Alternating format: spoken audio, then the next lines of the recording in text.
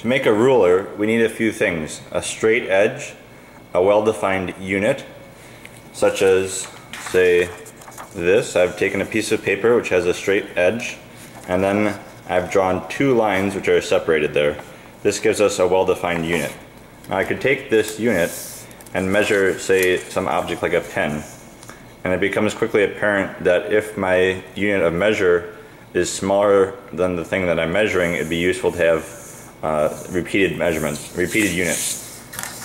So there we need some sort of unit, and if we want to make something more precise than, say, just this large, we need to subdivide that in. If this is 1, we could divide it in half, and then we'd have half of a unit. So this kind of defines a ruler. We can see that now with, say, this yardstick or meter stick, where we have taken some arbitrary distance here, a centimeter or an inch, and we've repeated that unit, so 1, 2, 3, 4, and then we've divided that same unit, 1, into millimeters here, and then a half inch, quarter inch, and so on. So this is the idea behind a ruler.